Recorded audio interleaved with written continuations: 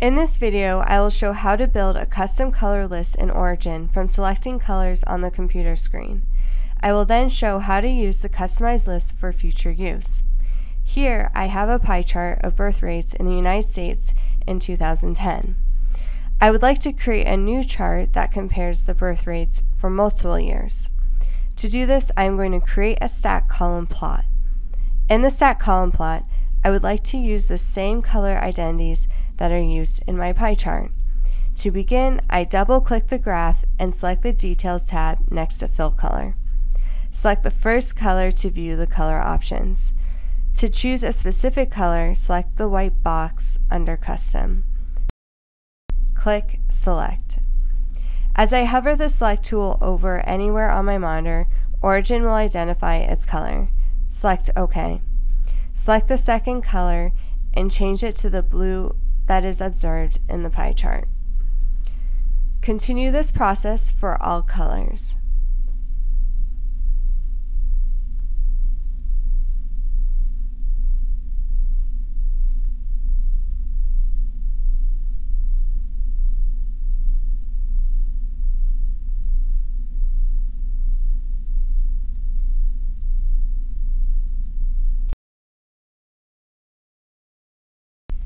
Now that I have a list with the customized colors from the pie chart, I will delete the rest of the colors in the increment list.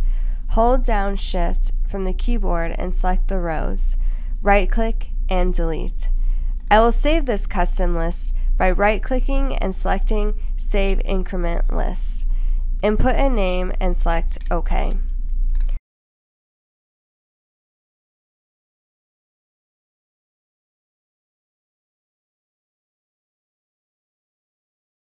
Let's say I want to apply my custom incremental list for all future stack plots.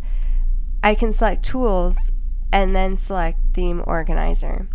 The System Increment List tab provides all incremental lists used for plotting. Select the drop-down tab next to Fill Color and right-click and select Load Increment List. I want to note that this setting will affect all group plots that use fill color.